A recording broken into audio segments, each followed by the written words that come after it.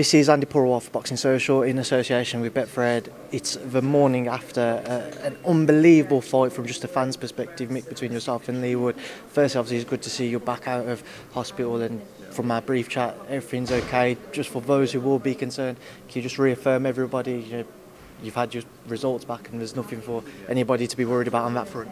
I was scanned. Everything was clear. I was released very quickly from hospital.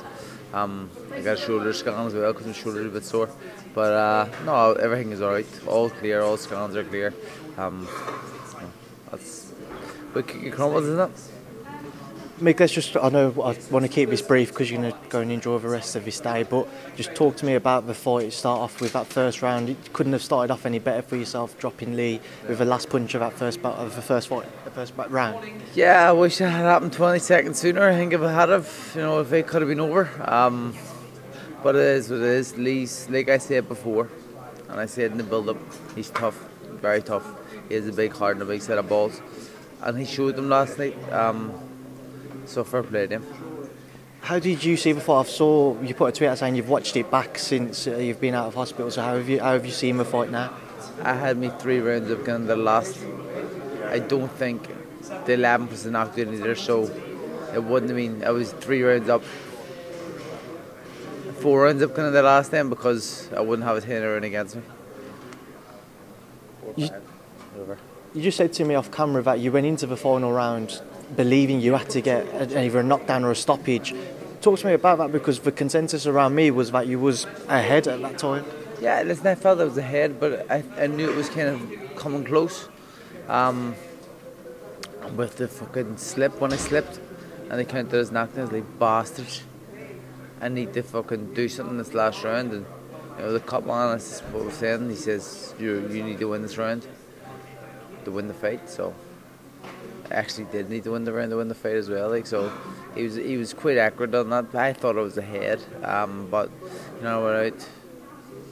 I'll be honest, I can't really remember too much of the last round, but I remember the start of it, that I came out and started kind of boxing, kind of pressure a little bit, and then fatigue kicks in. He lands. I try to do a defensive move, and I'm not looking where his shot's coming, and I think that's why I got knocked out, because every shot which was coming, 7-10. No, I've left it up there. 7-10, Michael Conlan. Cheers. Every shot that did land, which I did see, hadn't affected me. So it was the one I didn't see, and they say the the shots you don't see was the one that did the damage. And in fairness, it was true. He landed a great shot. He pulled out the Hail Mary and he got it. So, as I said before, I have the utmost respect for Leigh. Fair play to him. He done the job, and I'm gracious in defeat, as I would be in victory. Was he as heavy-handed as what people said he was beforehand? No, I don't believe he was. He could punch hard. I've been in hard punchers before, so I know what a hard puncher feels like. But he could punch hard, but it wasn't that shock power which everybody seemed to say. But he definitely has heavy hands.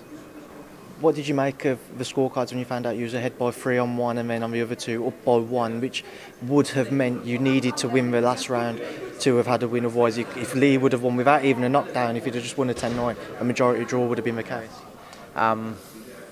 A bit shit, if I'm honest. But listen, it doesn't matter because it didn't go that way, and there's nothing I could do about it. So, no, fair play to Leigh. He done the job. I came up short, but 100% I want the rematch. 100%. I think I've earned a rematch from that fight. I know we're talking about potential unifications and stuff, but he needs to be super champion to have a unification. And whether or not he's going to fight Leo Santa Cruz or if that fight can even happen, I don't know. I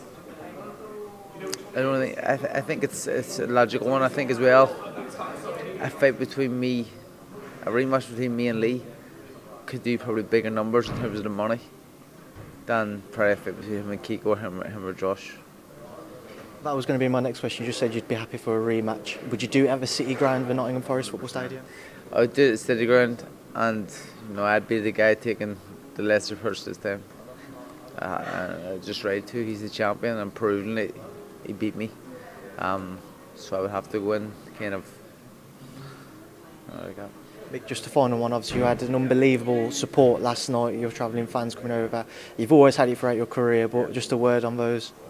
Just amazing, mate. Amazing. Like, we were in the Nottingham arena there and you thought we were in Belfast. It was unbelievable. Blown away by it. Amazing. Really, really grateful, really thankful for them. Very quickly, do you remember anything from the final round? Sorry, this is just a bit of a problem area. Could you just, because you've got people walking Just finish. This is just finishing now, literally like 30 seconds. Okay. Yeah, do you remember anything from the final round, Mick? Yeah, I just remember me getting flattened. So you just landed a good shot. I watched it back, so I kind of know what happened. Do I remember it firsthand? Not really. I'll be honest, it was a minute into it, so it was a grueling fight. I don't remember it. It was a great shot. Stayed at temple. Put me through the rope. If I was probably on the fucking canvas somewhere, it would have probably been safer. Probably would have been able to recover and get up. But I think I fell out and hit the ground, so it is what it is. Listen, can't swim without getting wet, so these are things that happen. It's boxing.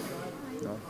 Listen, Mick, first above all else, I'm glad to see you okay today, and I'm sure we'll see you back in the ring and get another crack at a world title opportunity soon enough. 100%, mate, 100%. I appreciate it. Thank you as always.